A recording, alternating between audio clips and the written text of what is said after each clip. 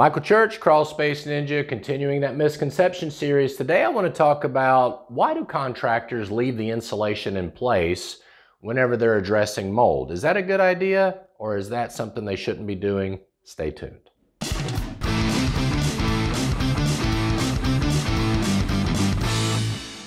you're new to Crawl Space Ninja, we talk about everything related to crawl space encapsulation, waterproofing, and insulation. We hope you'll subscribe to our channel, ring that notifications bell, and follow us on Facebook. Many crawl space encapsulation contractors don't really address mold or don't know how to address mold properly. So what they do is they focus on the budgetary side of addressing mold to make themselves look better on a quote. So if their quote is $3,000 less because they're talking about treating the mold without properly treating the mold, then they feel like they're going to win you over and get you to hire them. But is it worth spending the money to encapsulate the crawl space and not properly addressing the mold?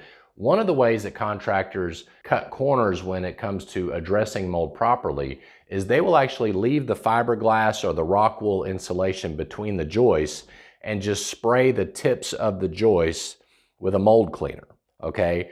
If you think about it, how effective is that? That's like leaving your drywall up and then trying to treat the mold behind the drywall. It doesn't work. Having insulation in place is not going to allow that cleaner or that soda blasting to get access to the entire subfloor and the other parts of that floor joist. So what we recommend you do, if you have high humidity, wet wood, and the evidence of mold growth on those joists, remove the insulation. Don't reuse it. Remove it, dispose of it.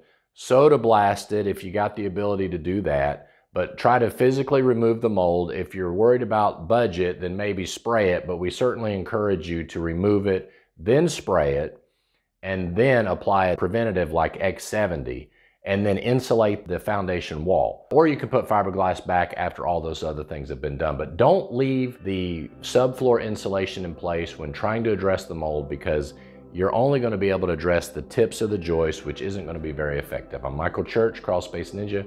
We hope you make it a happy and blessed day, and we'll see you later.